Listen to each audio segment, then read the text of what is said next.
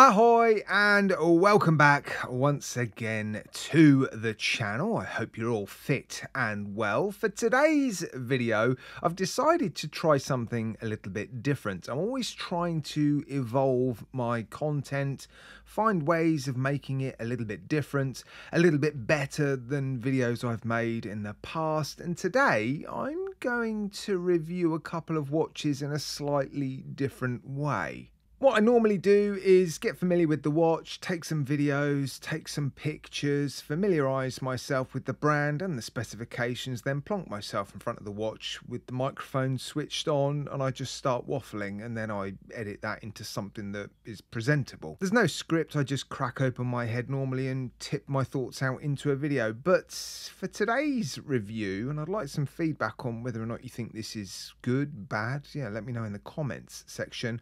I'm going to answer some questions I think you might have about the watches that I'm reviewing, the sort of questions that I'd like answered. It might work, it might not. Let's find out, shall we? Today I am reviewing a couple of Aquatrident watches. These are part of a slightly larger cluster of brands. You've got Sesame and then Ingrid, I think it is. They're all part of a cluster of brands owned by a company called Time Culture. I did review a couple of Sesame watches a few weeks ago. I was really impressed with those, and yeah, the brand or Time Culture reached out to me and said, well, we've actually got these other brands, would you be interested in featuring some Aquatrident watches? So I took a look at their website. I thought they looked pretty interesting, and I thought, yeah, why not? So they have sent me these watches to review in this video. These watches, for those of you who are new to my channel, it's probably worth pointing out that, like most channels these days, I do accept free watches to review. I never ever accept the offer of cash, though. Quite often reviewers get offers of free watches and money. I always turn down the money. I just say, send me the watches, I'll review the watches, and generally I review watches I like, which is probably why a lot of my reviews seem quite positive. I get offered a lot of watches, and well, I'd rather review watches that I like than review watches that I dislike. I accepted these watches because, like I said, when I saw the website, I looked at these two watches. I actually picked these two watches. I said, yeah, I'd love to review a couple. Please send me these two. And my first impressions were mostly good. I had familiarised myself already with the watches before they turned up. I thought they actually looked better. In particular, the bronze coloured one. That is a stainless steel watch, by the way. That's not a CUSN8 bronze watch.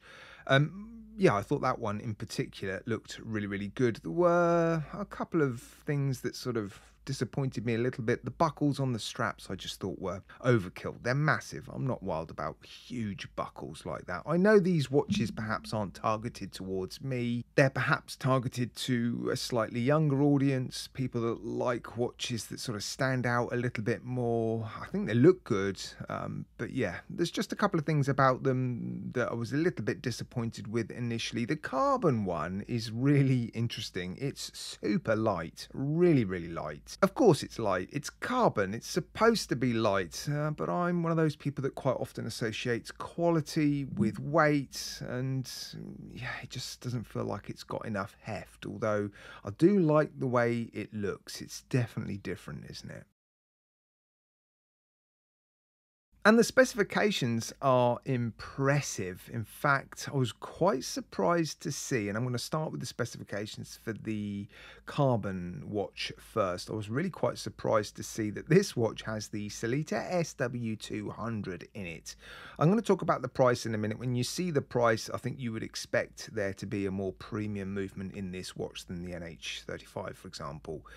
So yeah, really pleased to see they've upgraded this movement, or given it a decent movement. That is a very good movement. 28,800 beats per hour, hacks, hand winds. I'm sure you're all familiar with that movement. Now, it looks like a dive watch, but it only has 100 meters of water resistance, so it's not a true dive watch. Let's be honest, who actually takes their dive watches diving these days? Not many of us at all. I think there will be some people out there disappointed that this watch only has 100 meters of water resistance. resistance, but it looks like a dive watch. It behaves like a dive watch. There is a diver's bezel, and the bezel action is surprisingly good. I thought it was going to feel a little bit like titanium and the clicks weren't going to be particularly crisp, but they are. Have a listen.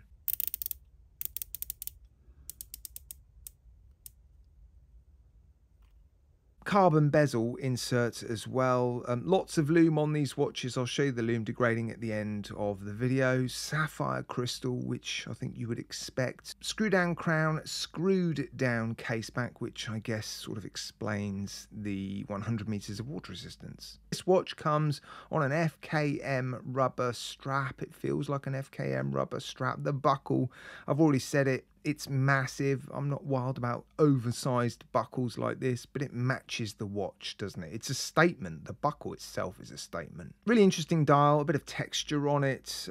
You've got the date at the 3 o'clock.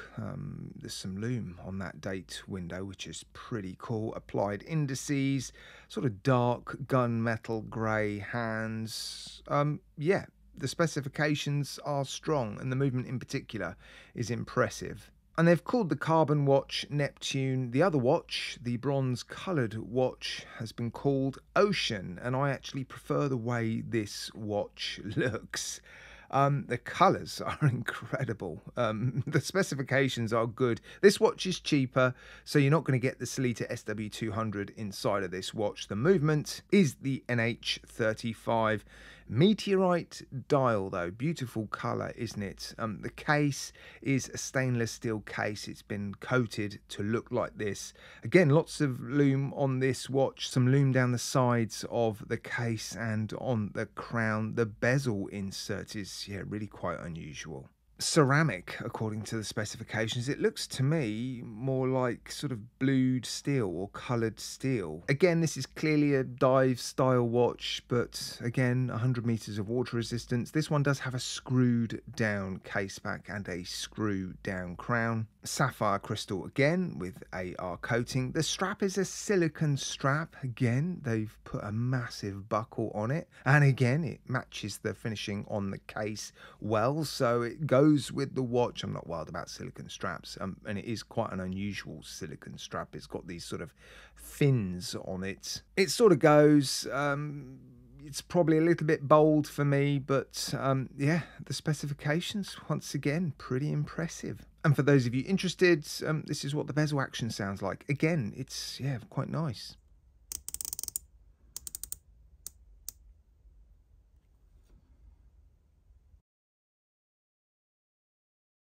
On the whole, the quality of these watches is right up there. What I will say about the carbon watch is, and I don't think this is any fault of a manufacturer or a factory or the designers, it doesn't look like carbon fibre can be finished to the same sort of precision and smoothness as materials like stainless steel. When you zoom into the bezel insert, you can see the numbers in the bezel insert are a little bit sort of rough, and there's some sort of lume that's been left over. It reminds me a little bit of tiling. I used to do a little bit of tiling and grouting, and yeah, the sort of lume has been applied and there's been a little bit of extra lume sort of spread out over the gap that it's supposed to be in. So when you zoom into the carbon fibre watch, it's not as impressive, although you do get some really, really cool light play. The other watch, however, looks to have been very nicely finished. I was quite surprised, actually, that it wasn't a bronze case. The plating has been done very, very nicely. The transitions between the brushing and the polishing look good. The polishing does look nice and bright. I'm not seeing any issues with the lume application. That meteorite dial is impressive. It's a sandwich dial, so you can see through to the lume underneath, and so the cutouts in that meteorite dial are nice and crisp. The hands are bright and cleanly cut. Even the buckle is nicely finished, so yeah, the quality is right up there. Of course, you're going to pay more for the watch housing the Sellita SW200. It's also carbon fibre. I suspect that's not a particularly easy or cheap material to work with. So yeah, the The Neptune watch is £432. I'll put the conversions on the screen for you. Um, yeah, it's quite a lot, isn't it, for this sort of watch, but they are offering you something really quite different. The other watch, the Ocean, is a limited edition watch. There's only 50 of these being made. They've sent me number 14 of 50. £267 for this. Despite it housing the NH35, I think this is perhaps a little bit better value. I like my watches to be nicely finished, so yeah, that sort of carbon fibre roughness that you get with the other watch, I don't know, it's not really for me. This one, however, looks really, really good. It's definitely more my thing, although I'm just not wild about the choice of strap and buckle. I do recommend these watches. I'm not seeing anything with these watches that would discourage me from recommending these particular watches or any other watches from this brand or one of their sister brands. Of course, I saw those Sesame watches recently. Those were impressive, beautifully finished watches. Great value for money. These are going to appeal to fewer people, I think. They're a little bit more unusual, a little bit more quirky. You're going to pay a bit of a premium for them, but you're definitely going to be picking up quality watches that I don't think many people are going to have. They're going to be conversation starters, I think. So yeah, if you like them, I do recommend them. Right, guys, let me know what you think of this review style. It's a little bit different. I think the videos are a little bit longer. It's a bit more structured. Do you prefer the old school way of doing it or the way I used to do it? You know, just sort of crack my head open and share my thoughts in a video. Or do you prefer this slightly more structured way? Or maybe there's another way. Let me know, guys. I'm always open to trying different things.